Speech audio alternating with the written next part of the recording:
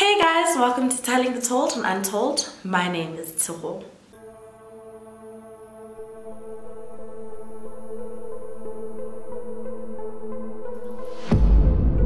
For today's video, we are going to be covering our first ever killer couple case. We are going to be talking about Charmaine Phillips and Pieter Grundlingh, who have often been dubbed as South Africa's very own Bonnie and Clyde. So yeah, they operated in the 1980s. So yeah, let's get into it. But before we do that, I do have to give you guys a content warning, or a couple of content warnings actually. In this video, I do talk about mental illness, alcoholism, assault, and domestic abuse. I don't go into too much detail about any of the things I just mentioned. However, if you don't think that's something that you're interested in watching, then this video probably isn't for you. So maybe you can watch some of my other videos or just wait for my next upload. This case did take place in the 1980s, so there aren't that many pictures, so I'm so sorry about that. But yeah, first I'm gonna tell you guys about Charmaine Phillips.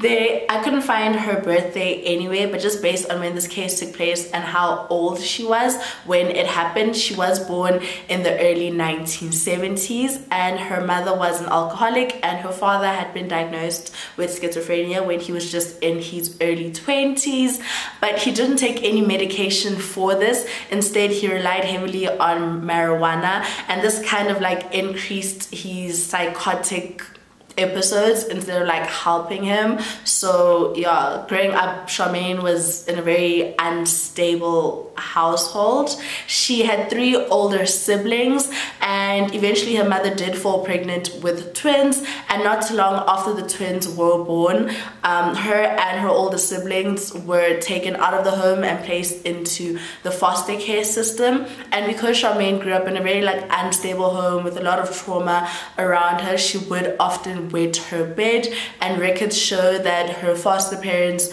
would often beat her up as punishment for wetting the bed. Eventually though, Charmaine and her siblings were returned to their parents, and soon after this her mother did fall pregnant again, and after she had given birth, her alcoholism had kind of led to her having a lot of depressive episodes and had like a lot of uncontrollable anger that she would pass on to the children. And she had once accused Charmaine's father of having sexually abused some of the children, but this has never been proven or disproven. But after this, the two of them did separate and Charmaine's father left. He was eventually admitted into a psychiatric hospital, and he would often go see his children, but like essentially he was just like a deadbeat. So just as quickly as he would go see them, he would just like disappear, and they wouldn't hear from him for like months at a time. Charmaine's mother had also tried to unalive herself on several occasions in front of Charmaine. So like she obviously would witness all of this and it would be like very traumatic for her. And mind you, this was all before she was like 10 years old. And when she was 10, her mother did decide to relocate like her and the entire family, like all of the children, to KZN. They did receive monthly money from the state. However, just to make ends meet, Charmaine's mother did decide to get into sex work, just, you know, to help the family just get more money, like more income for the household. However, she would do like her business transactions in the family home, so all of the children would witness what she does to get money. And eventually like the neighbors would see like how the children were living, just like their way of life, and they knew it wasn't that great. So because of this, they did call social welfare on them, and eventually social workers did take all of the children and place them into the foster care home, and they were permanently removed from Charmaine's mother's primary care. And after this would be the last time that Charmaine would see either of her siblings or her mother. And she did learn that a couple of years later her mother was beaten to death by one of her boyfriends in a domestic dispute. Charmaine would bounce from one foster care home to another, and when she was 14 years old, she finally decided that she had had enough and she just wanted to get out of the system. So she went to her foster care parents' drawer. They had like a drawer next to their bed, and bedside table rather. So she went to the bedside table and took out the money that they kept there. She baked them a cake, and then she wrote a letter to her foster care parents, and she just thanked them for everything that they had done for her. And she apologized for taking the money that they had like essentially saved up, and she just left. Charmaine knew that she had to make ends meet to just kind of survive, so because of this she decided to become a sex worker.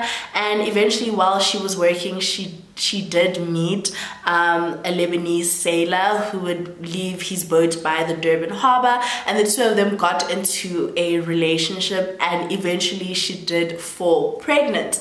But after she told the sailor, he kind of like kicked her off the boat, and after this she went to PE, like Port Elizabeth, to a home for unwed mothers, and eventually she did give birth to her first son, who she named Ricky Lee. And mind you, she was only 16 years old when this happened.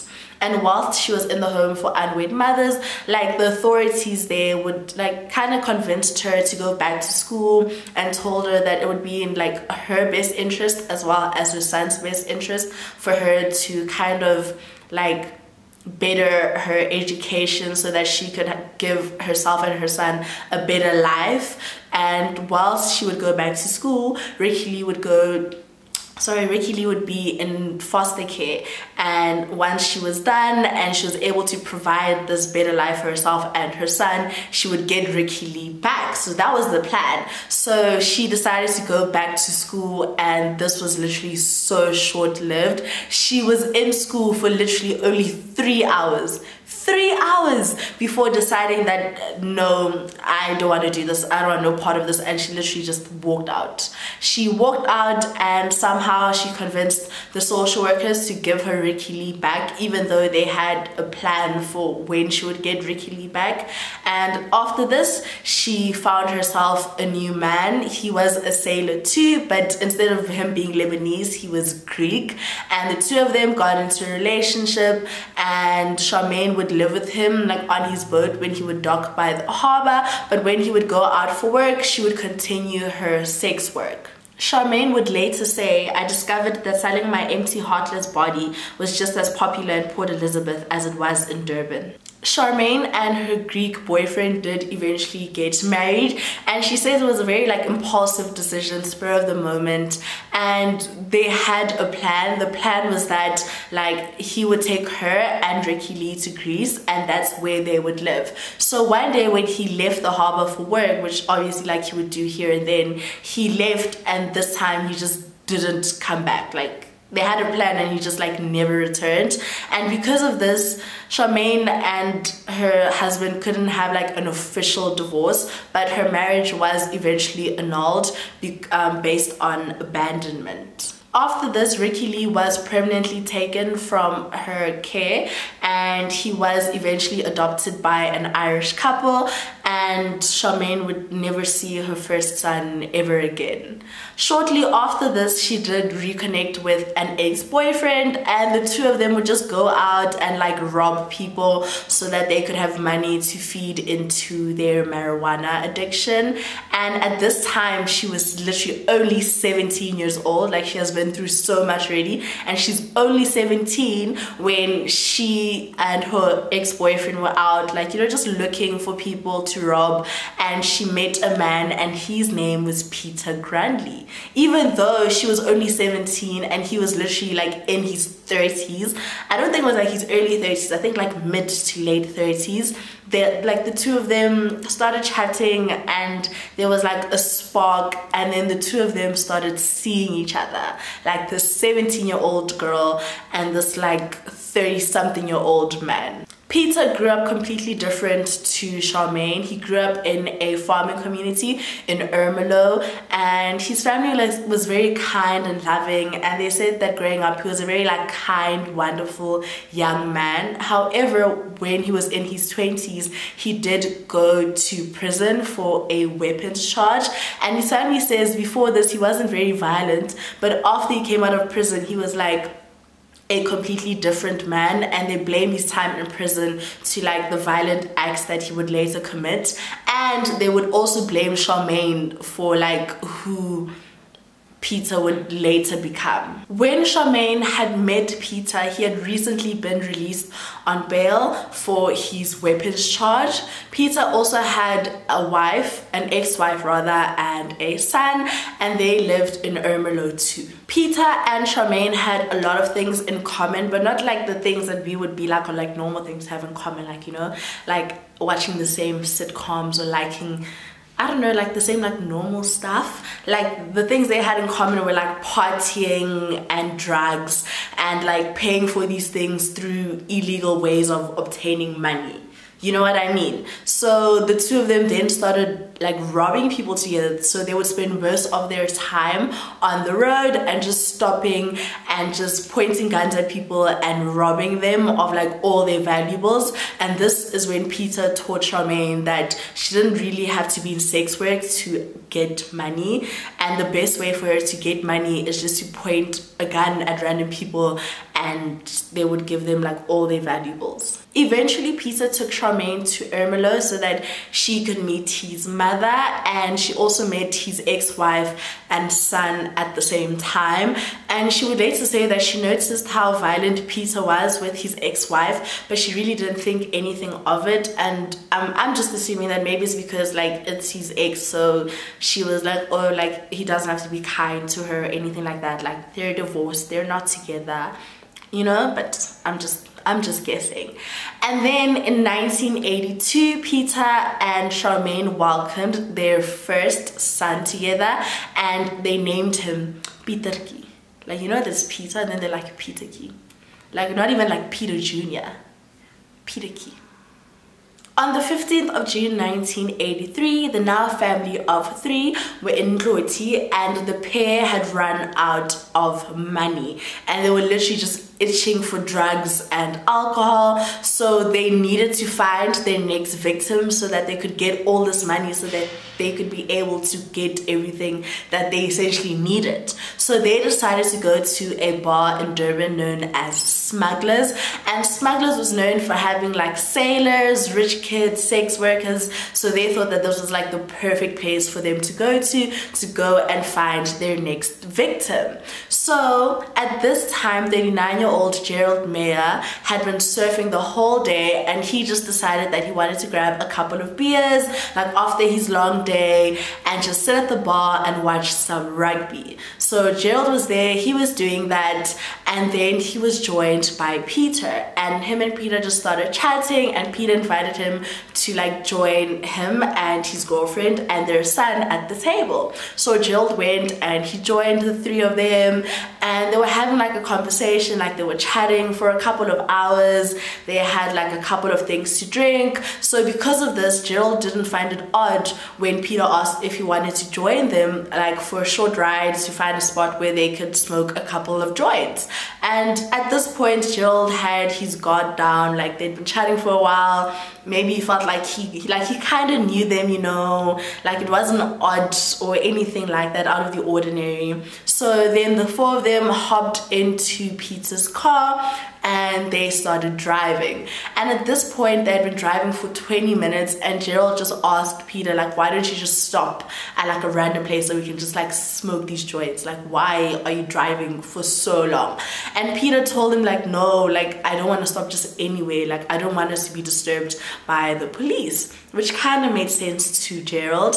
And eventually they stopped at this wooded area that's close to cane fields, and as soon as the car stopped, Gerald had 0 time to think, to react, before he was pulled out of the car, and Charmaine and Pieter held a gun to him, like pointing at his face, and they just robbed him of everything that he had in his pockets. They searched it, took all his valuables and everything, and Gerald instinctively pulled his hands up to his face, and he was shot in the head and he died almost instantly. They left Gerald's body in the cane fields and they drove away, and for the next couple of days the couple laid low because they just didn't want to draw any attention to themselves, because obviously Gerald had last been seen with them.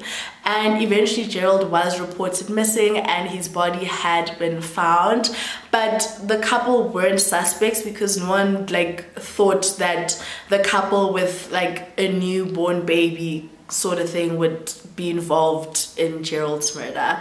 And a couple of days after that, the pair decided to leave Durban. They drove away and they headed towards Richards Bay. When they got to Richards Bay, Pieter called up a friend and just asked if he could spend a couple of nights there with Charmaine and Pieter, and this friend said yes. So they were there for a couple of nights, and one night Pieter decided that he wanted to go out to a local bar and just grab a beer or two.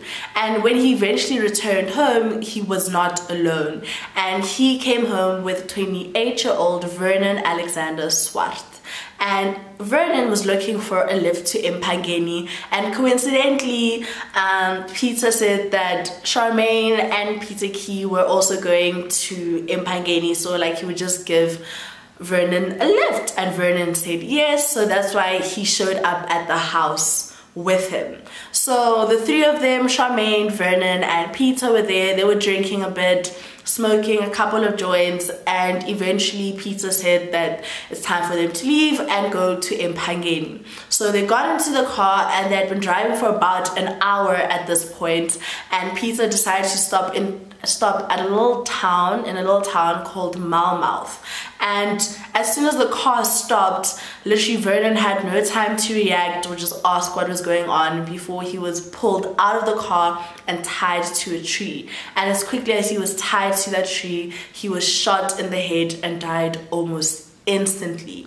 After this, Charmaine and Pieter just went through his pockets and they saw his wallet, 270 rand, and just a couple of photographs that Vernon had on him. After this, they went back to the friend's house and they only spent one night there before they left, and they just went from one town to the next, trying to keep a low profile, just trying to make sure like that police aren't onto them, like on their trail or anything like that, and wanting to keep like a big distance between them and the two bodies that they had left behind. They decided to go to Pieter's hometown, Ermelo. Whilst they were in Ermelo, Pieter met a 32-year-old man, and his name was Barend Grevenstein, and he too was looking for a lift to Kinross, and coincidentally Pieter was going there with his girlfriend and their baby. So he took Barend and he told Barend that no, like before we go to Kinross we just have to stop in Secunda because I have a braai with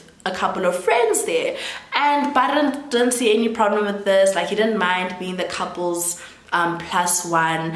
And yeah, Pieter wasn't lying, there was a braai there, and they got there, like, you know, they were drinking with Pieter's friends, having conversation, and sometime during the night they were watching rugby, and Barend as a joke just said, you know what, I would bet my last 800 rand in my bank account that this team is going to win. And immediately as he said this, Pieter stood up and was just like, okay, it's time to go, let's go, we need to like get to Kinross now.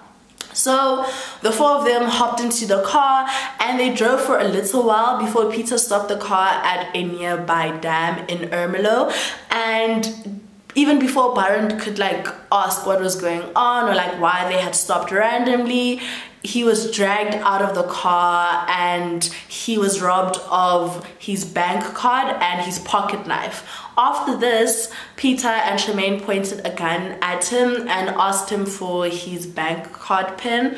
And as soon as he gave the bank card pin, he was shot in the head. He died almost instantly. And they kind of just left his body there by the dam and they drove off. And about 1 kilometer away from the dam where they had left Barend's body, there was was a house, and Pieter actually knew the family that stayed there. So he went to the door, started knocking on it, and mind you, this is like the AMs, the early hours of the morning. So Pieter was knocking, and eventually the family's domestic helper opened the door, and she kind of just told him that, like, sorry, the family isn't home at this moment, like they're on vacation, on holiday, so yeah, like, sorry. But Pieter just kind of, he wanted like a night or place to stay for the night, and he kind of convinced this domestic helper to let him in, just like, you know, I know this family, and also, like, you know, I have my girlfriend with me, I have a baby, you know. And eventually she said, okay, you guys can just like stay the night. And they weren't even there for that long. Literally before the sun rose, they were gone, and they were on the road and on their way to Bloemfontein. Once they got to Bloemfontein, they managed to withdraw all the money from Barren's account, and as they were doing this, they saw a young man walking like on the road, like on the side of the road. So they stopped their car next to him and just offered him a ride, and this was 25-year-old Martin Mufosi. And he accepted the ride, like he got like accepted the lift rather. He got into the car, and as they were driving, Pieter asked him like if he smoked any marijuana, if he had any joints on him, and Martin said he did. And Pieter said okay. So they drove for a couple of minutes before he stopped at a clearing, and as soon as the car stopped, literally just like the other victims, Martin had no time to react. He was immediately pulled out of the car. He was robbed of all of his valuables, shot in the head, and died almost instantly. What Charmaine and Pieter don't know at this point was that police were on their trail, and this is because at this point 3 bodies had already been found, and Martin's body would be found like not too long after that, and all of them had the same exact MO. They were like men who were on their own, needing a lift, shot execution style, and they were last seen with a couple that had a baby. The couple's killing spree had literally only lasted 16 days, and a couple of days after Martin's death, they were watching TV, they were watching a show called Police File, when their faces popped up.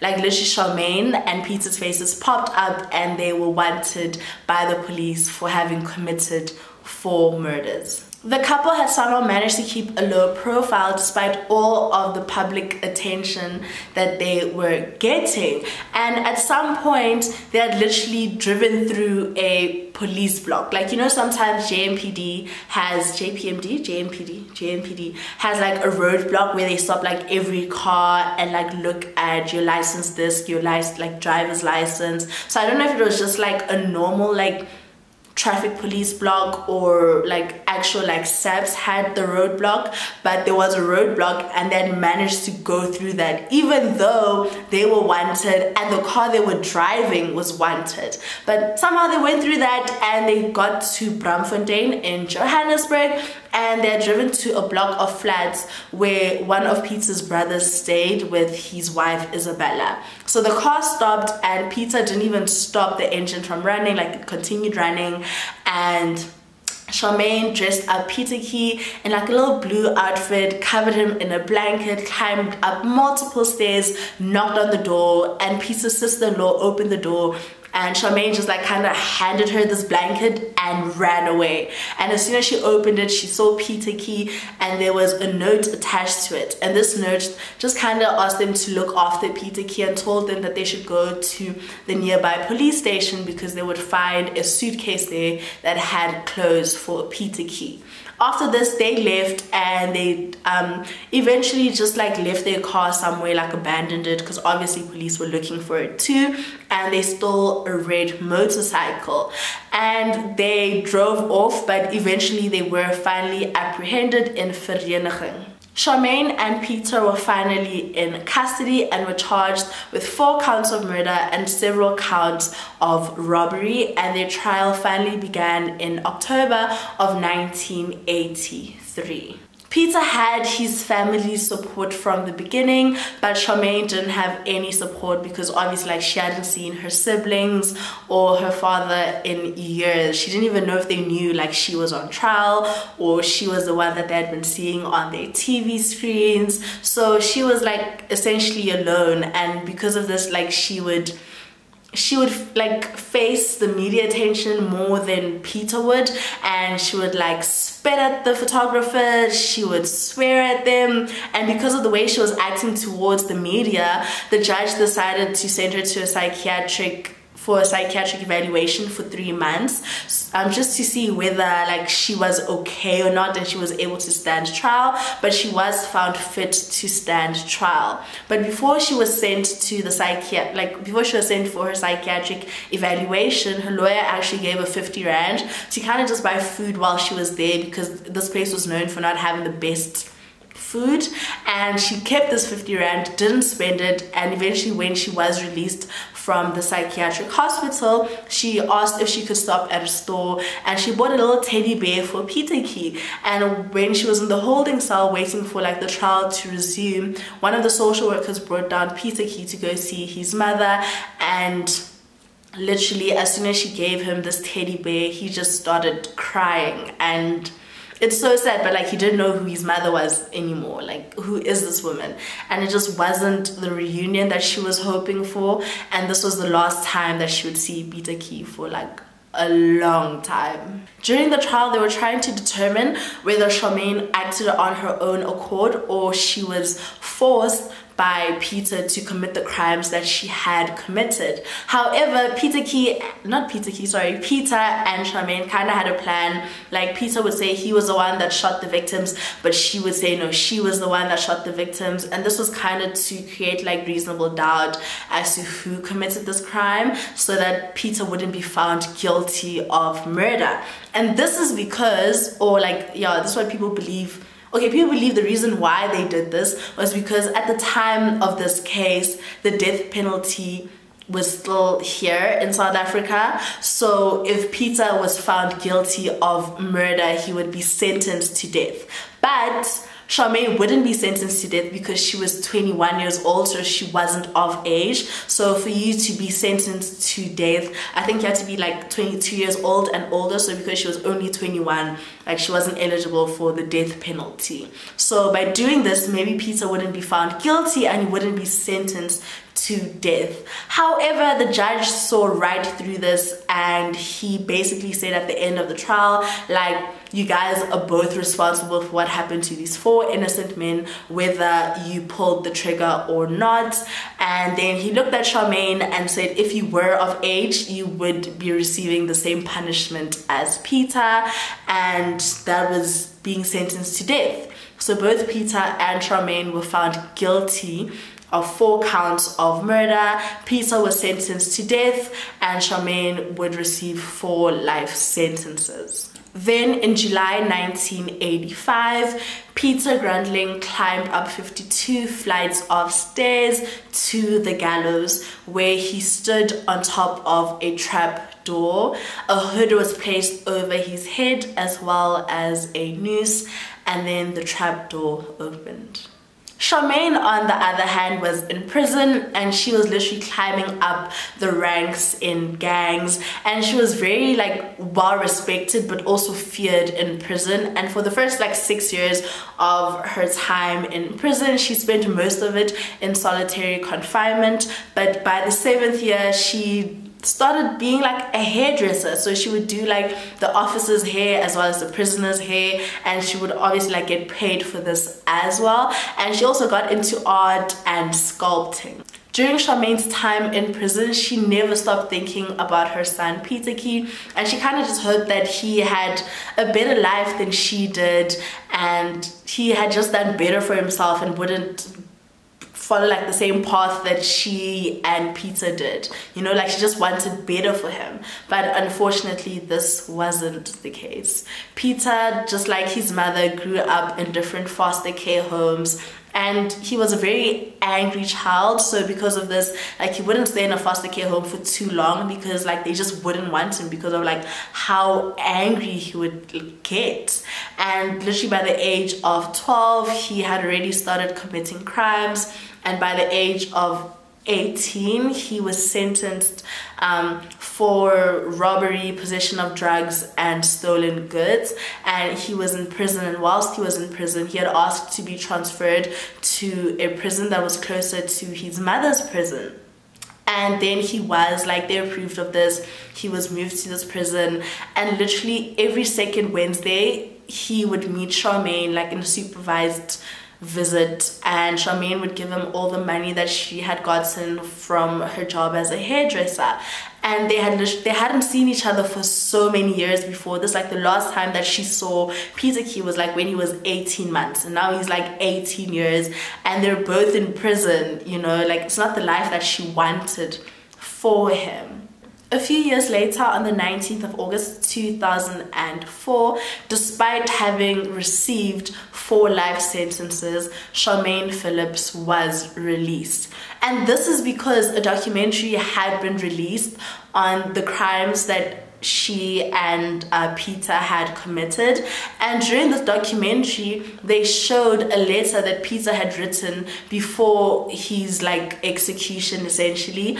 And in this letter he said that he had committed all the crimes by himself and Charmaine wasn't a part of it. She had stayed in the car, like, you know, like she wasn't a part of these things that he had done, you know. And Charmaine's lawyers didn't even know that this letter existed until this documentary was released, and this kind of created reasonable doubt that she had been a part of these crimes.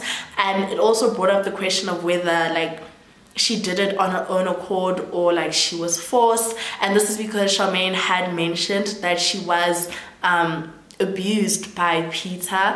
And remember earlier I mentioned like the power dynamics they had, because like she was 17 when they first got together and he was like in his 30s.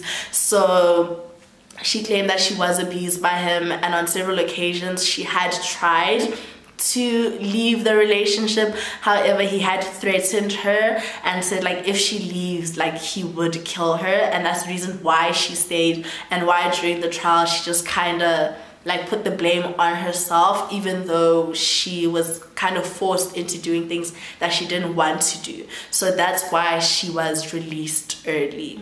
For 18 months after Charmaine's release, her and Pieter continued their mother-son relationship. However, in 2006, Pieter died in his sleep at just the age of 23 years old. And after this, Charmaine went on to remarry and just, you know, continue her life.